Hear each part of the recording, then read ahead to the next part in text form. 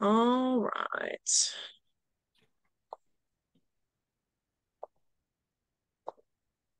All right, so we're just going to finish up the last little bit of our lecture on primate classification, and then we're going to delve into our next lecture on primate diet, locomotion, and sexual dimorphism. So correct me if I'm wrong, but the last thing we talked about the gibbons and the siamangs, and we talked about their brachiation, and then we started talking about the great apes. Does that sound correct? Yep. Awesome. Perfect. Okay. All right, so we already talked about the lesser apes and we watched their form of locomotion. The lesser apes, the gibbons and the siamangs, those are the ones that are using their arms to swing from branch to branch in a form of locomotion called brachiation. So they have really long arms, really long forearms, and shorter hind limbs. They have curved finger bones. They have really powerful shoulder muscles, and they are a primate species that has been shown or has been observed to exhibit monogamous strategies as far as reproduction. And the reason that's notable here is that's actually somewhat rare amongst the primate order. We see monogamy in the gibbons and the siamangs. We see it in some of the lower order prosimians, and then, of course, some humans. All right, and then the great apes. So the great apes are going to include the orangutans, chimpanzees, bonobos, and gorillas. The gorillas and the orangutans have that feature called the sagittal crest. That's the bony mohawk feature running down the center, which is running down the sagittal suture. The sagittal suture separates the two parietal bones. So the sagittal crest is called the sagittal crest because it's a crest of bone that runs down the center here. So this is significant because it's really more so related to their diet, their craniofacial shape, and their very robust jaws, their sagittal crest, is related to the fact that they spend the vast majority of their time chewing. Gorillas spend about 50% of their waking hours just chomping on vegetation, because vegetation, when you think about it, it does take a lot of chewing force to chomp up. Think about eating a salad. Think about eating a salad with lettuce and spinach and carrots and cucumbers and all that good stuff. It takes quite a bit of chomping force to chew up those raw veggies. And gorillas also have a very large body size, so they have to eat a large amount of vegetation in order to support that 400 plus body size.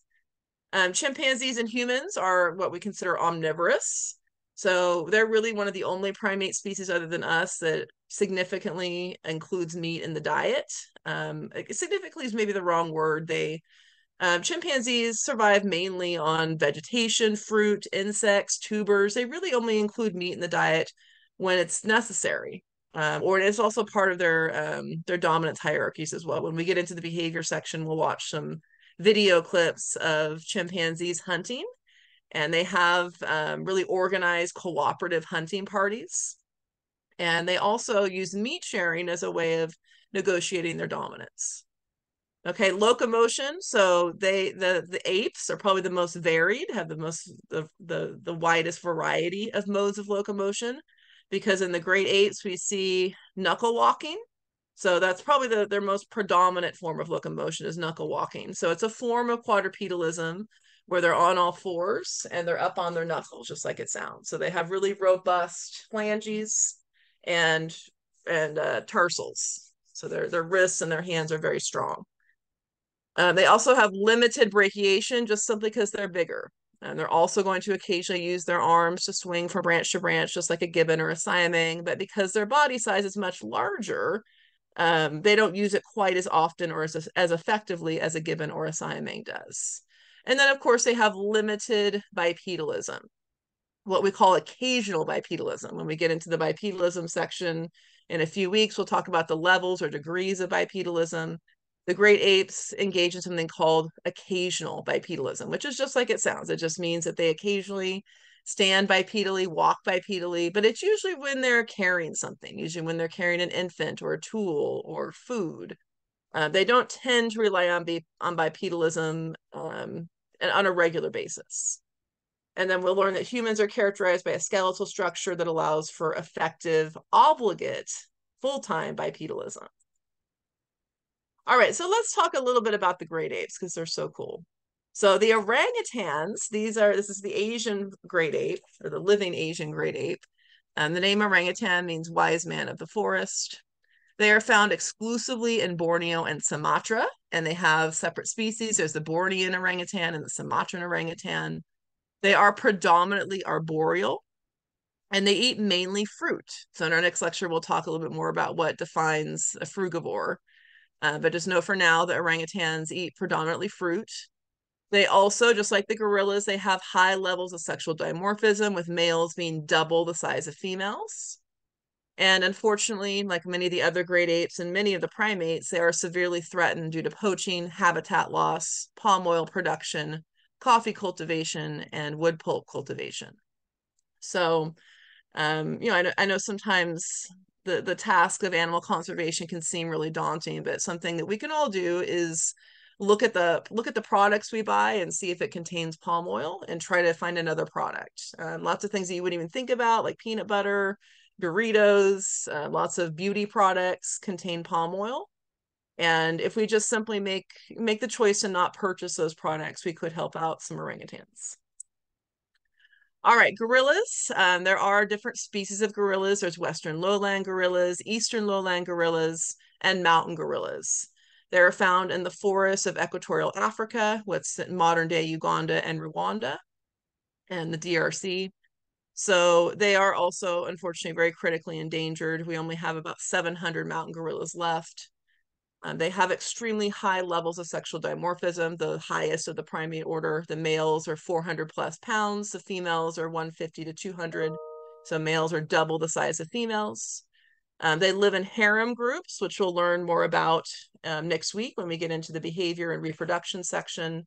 But for now, no, it's one dominant male that is basically in charge of and mates with all of the females in that group. And then there's bachelors that live on the outskirts that attempt to overthrow that harem master. And gorillas are mainly vegetarian, which sometimes is surprising to students when they see these, big projecting canines. They assume, oh, that species, that primate must eat meat. But actually, it's the opposite. Gorillas are the most vegetarian of all the primate species. They do eat some fruit as well, but they are mainly veggies, mainly vegetarians. All right, chimpanzees, anatomically similar to gorillas.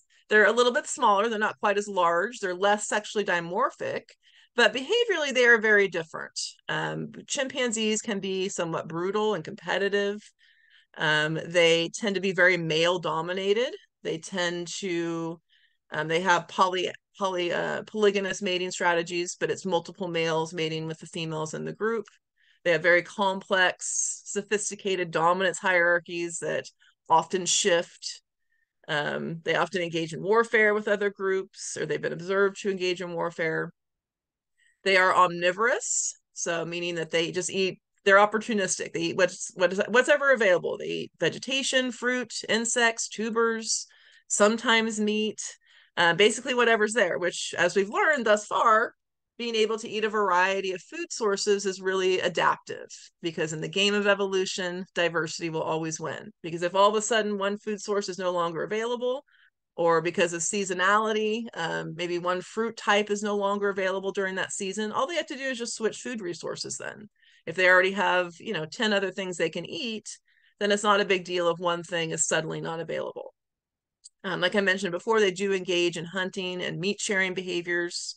We'll learn more about that in our next section, not today, but next week when we get into the behavior section. We'll watch some video clips of them hunting and meat sharing.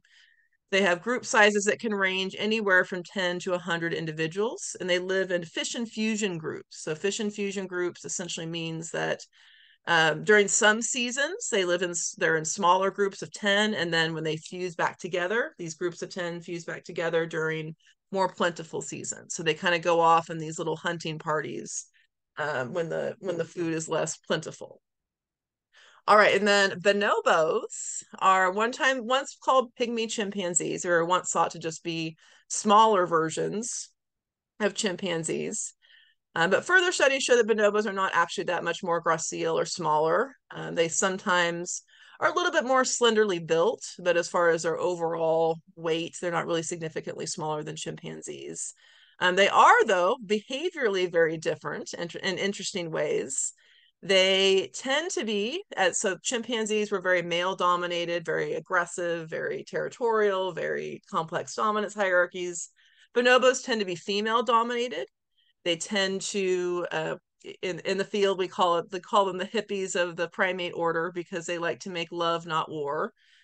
They use sex to negotiate dominance. They engage in sex for reasons other than reproduction. Their copulations are frequent and occur outside of the female's estrus cycle. So they occur outside of the time where that female could actually conceive a baby. So that's significant because we don't really see that in any other species except, of course, us humans.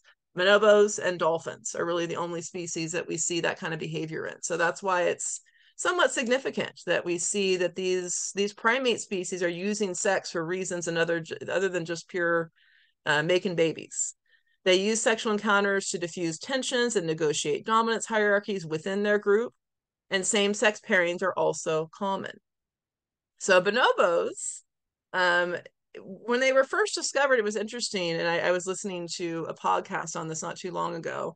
I guess there was all these documentaries being made about chimpanzees and hardly any being made about bonobos, because I guess when the documentarians went to film them, they just wouldn't stop having sex. And Americans, we can sometimes be very conservative, and I guess Americans, especially in that time in the 70s and 80s, were not really comfortable with those kind of documentaries being shown. So this is changing, of course. There are documentaries out there about bonobos. I'll try to find some for you guys that I would recommend if you're interested. But I just thought that was really interesting that, that when bonobos were first discovered, there wasn't really a lot, the public didn't know much about them because of their behavior, that the documentarians were fearful to publish documentaries with just primates having sex. Kind of cool, right? Kind of interesting. Questions, comments? Okay, so that's basically the end of our lecture on primate classification. So what I'm going to do, I'm going to pause the recording real quick and then restart it just for my own purposes. Boom. And so we are at the end of our lecture on primate classification. If I can find the button, I'm going to stop the recording, then restart it.